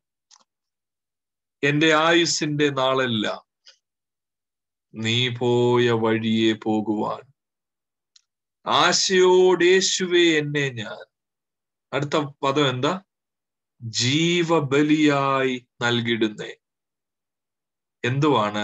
വേറെ ഒരു സ്റ്റാൻസ ഇപ്രകാരമാണ്: പാപികൾക്ക് നിന്റെ സ്നേഹത്തെ എന്റെ ശീലത്താൽ ഞാൻ കാട്ടുവാൻ കാൽവറി മലമേൽ കാണിച്ച അൻപിൻ ശീലം പകർന്നിടുക.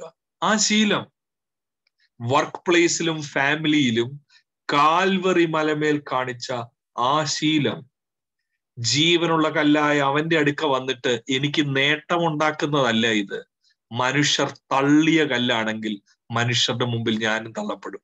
പക്ഷെ ദൈവസന്നിധിയിൽ ശ്രേഷ്ഠവും മാന്യവുമായ കല്ലാണ് യേശു. അതുപോലെ ദൈവസന്നിധിയിൽ എനിക്ക് മാന്യതയുണ്ടാവും. ദൈവസന്നിധിയിൽ കർത്താവിന്റെ വരവെങ്കിൽ നമ്മൾ എടുക്കപ്പെടും, ലജ്ജിക്കത്തില്ല. വിശുദ്ധിയും വേർപാടും ഒന്നും വെറുതെ ആകത്തില്ല. 4-ാം അധ്യായം 5-ാം വാക്യത്തിലുണ്ട്, ഇപ്പൊ ഞാൻ വായിക്കുന്നില്ല. ഈ ലോകത്തിൽ കർത്താവില്ലാതെ ജീവിക്കുന്നവരെല്ലാം കണക്ക് കൊടുക്കേണ്ടി വരും. ആ ദിവസം പിതാവ് മാനിക്കും. അതാ പ്രിയ ദൈവമക്കളെ 1 പത്രോസ് 5:6 വാക്യം. അതിന്റെ അർത്ഥം ഏത്? തക്ക സമയത്ത് നിങ്ങളെ ഉയർത്താൻ. ഏത് ഉയർച്ചയായത്? അവനിരിക്കുന്നിടത്ത് നമ്മളും ഇരിക്കുന്ന ആ ഒരു ഉയർച്ച. ഒരു നിമിഷം നമ്മുടെ കണ്ണുകളെ ദൈവത്തിന് അടയ്ക്കാം. ഇതൊന്നും യാദൃശ്ചികമായി സംഭവിക്കുന്നതാണ് എന്ന് എനിക്ക് ചിന്തയേ ഇല്ല.